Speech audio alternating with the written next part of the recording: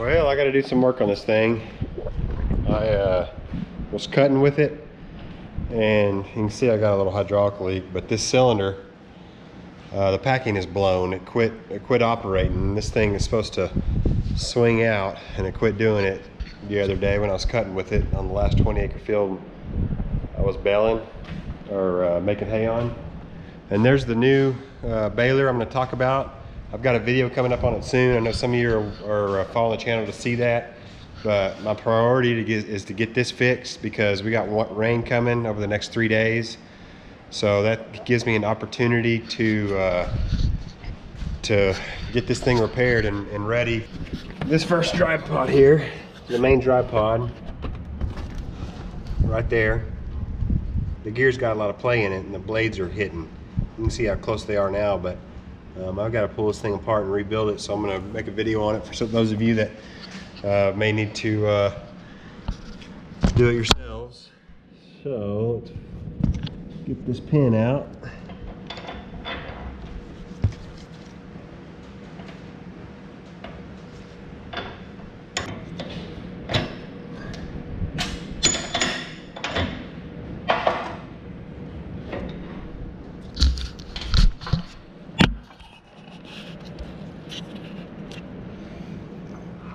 This thing's gonna make an oily mess, but that's okay. It's not under pressure. It shouldn't be.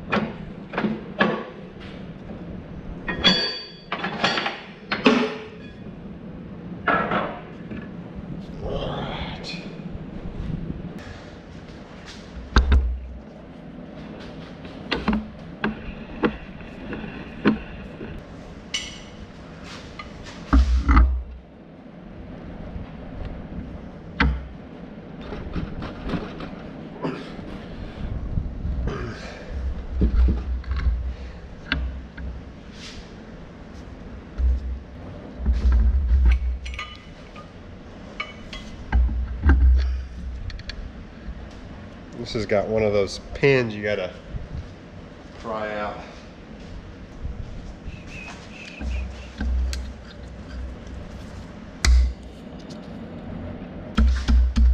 Keep going, keep going, keep going.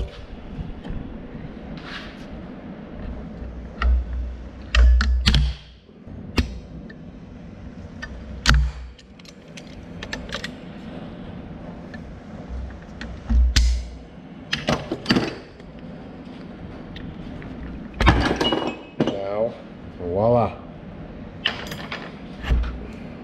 Here we go. Let me get a bucket. All right. Big old mess.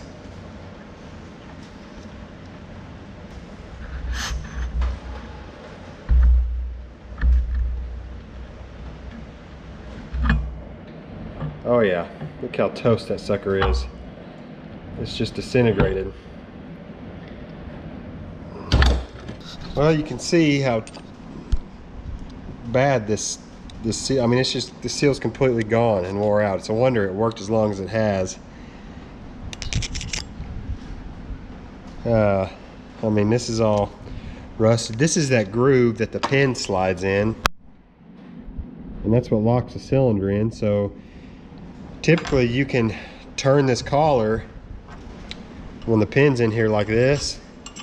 You know, it obviously curls around inside the cylinder, but typically you can get a hold of it and turn that collar and pull, and the pin comes out. I had to, obviously you saw, wedge it out with these pliers, but I'm gonna get, there's an O-ring here, there's an O-ring, and then a flat face seal, and there's a packing right there, and then you got your pressure seal, and there's probably some sort of flat face seal at the top. I'm gonna get on Vermeer's website and see if I can find a kit on eBay or somewhere, one of the main websites. If not, I'm gonna run down to the hydraulic shop and just have them match it up. All right, so next up is this drive pod here I need to rebuild. And the reason why, as you can see, this blade, it's all beat up. That's from making contact with this blade here. So if they're positioned just right, they will actually hit. See here, you can see how close they are. They will hit when you have a full brand new blade on it, and it'll just trash it. And you can see how much slack and play I have in here. And it's not from the gear shaft going up through the gearbox. I've rebuilt that gearbox in one of my old videos or previous videos. It's the gear that's inside here and the hex shaft that runs through all these. So this main drive pod turns this first gear, and then turns the shaft that runs all these at the same time. And all these are timed correctly, but this one's clearly out of time. So let me get started on it, and it'll be easier to explain. So these 3 nuts and bolts hold the cutter bar on each side. Roll this out of the way. You can see here, there's the other 3. So let me start off by taking those loose.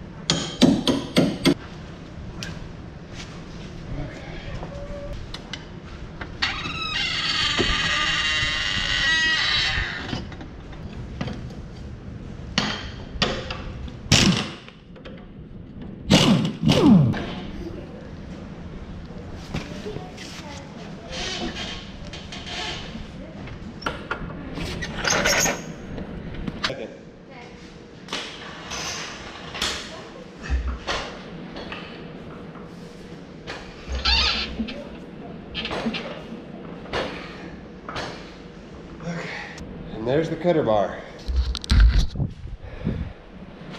So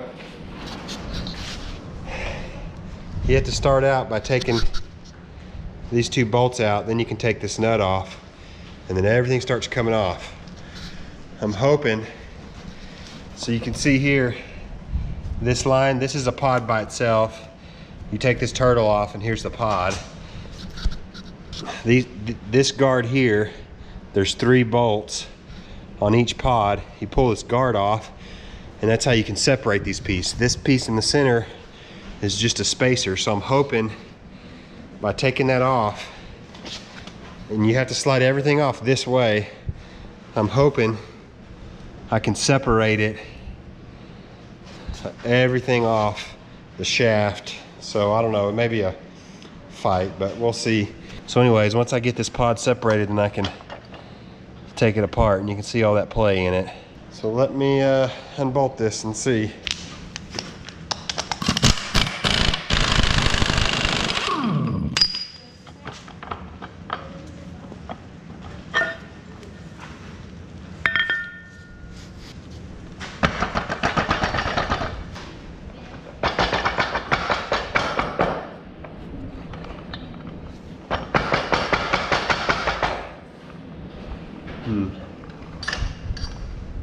Get a big punch and drive this big long bar out. So I'm gonna see how far I can go with it. You can see all the pods are starting to separate. And one thing you want to do is keep all these in time with each other. You want to keep them all in the same spot, or you'll get them out of time.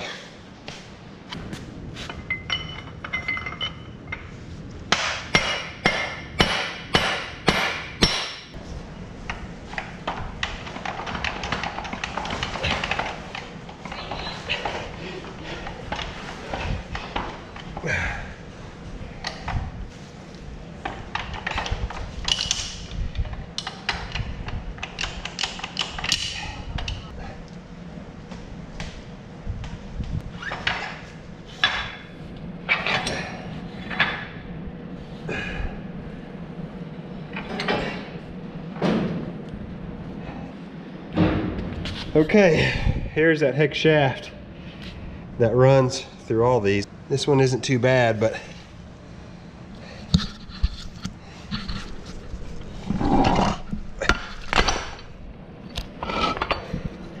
it goes into that gear right there. And this hole, that hex is almost wallered out. So I got a new gear set. I forgot to get the seal, and there's 2 bearings in here. I'm gonna attempt to look for numbers on them, see if I can find them on the internet. But let me clear the workbench and get this set up there and get ready to take it apart. All right, I need to pop this roll pin out.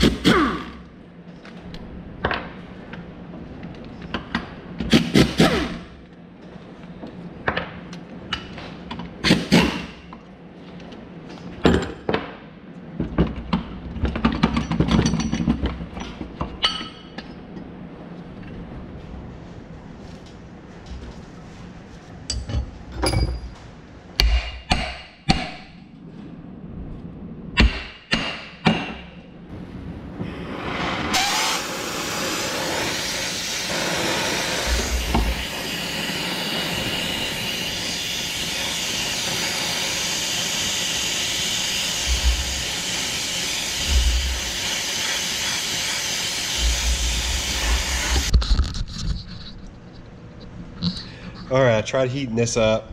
I couldn't get it off. It's wedged on there pretty good, so I'm hoping I can take this all apart and maybe break this all down where I can get it in a press.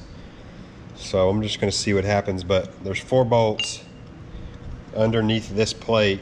You have to turn it to get these Allen bolts out. So when you got one here, here's the other side, and then the other one is right there, and then there's your 4th. So once you get all that loose, you gotta kind of have to tap on it to pull it up, and then there's your gears. You got shims. There's only 1 shim in here, so hopefully I don't need more than 1 shim because I didn't order any extra. You have to shim it like you're doing a rear end, but see, this is the only pod that takes gear oil to keep everything lubricated.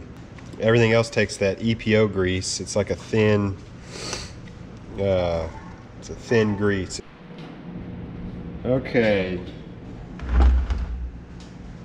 All right. I was able to get the seal out. I just popped it out like this, and it's a CB 25 by 42 by 7.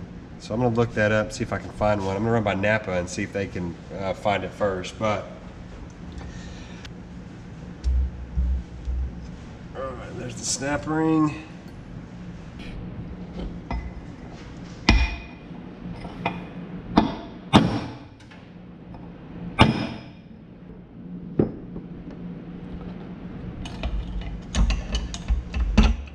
Aha! There's a spacer ring. That's what was kicking my butt. There's 1 beat up shim. And then there's a snap ring in there that I was beating on. Okay, let me show you the whole reason why the blades were hitting. So this is the old worn out shaft. When you slide it on there, look at the play it has. And here's the new one. Nothing. I mean, just a 1/16 of an inch difference, if that. So it's almost solid. And over here you got quite a bit.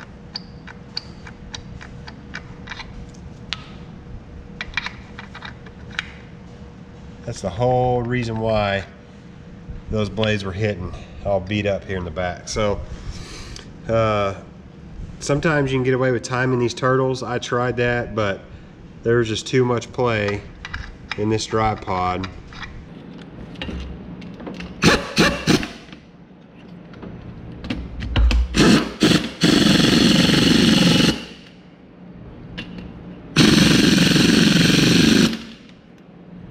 Just trying.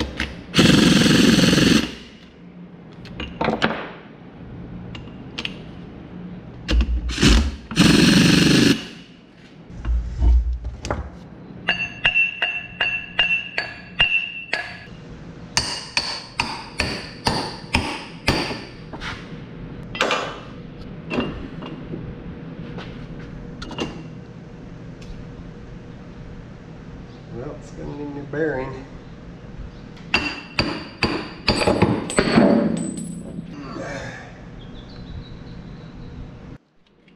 Alright, I had to press this bearing out. There's a snap ring in here that holds this bearing. Look how big that sucker is. You can see there's a snap ring, and this bearing's in there, and there's a snap ring right here on that groove. You can see I had to split this part of this bearing race off with the torch, and this shaft is supposed to press out of this piece. I even took the U-joint off and I tried to press it out this way. And I've got a 12-ton jack, or a 12-ton press, and I could not get this shaft to budge. So it's seized in here, which is fine because this spins with the whole unit. So if I can get this replacement bearing and go back with it, I'll be okay.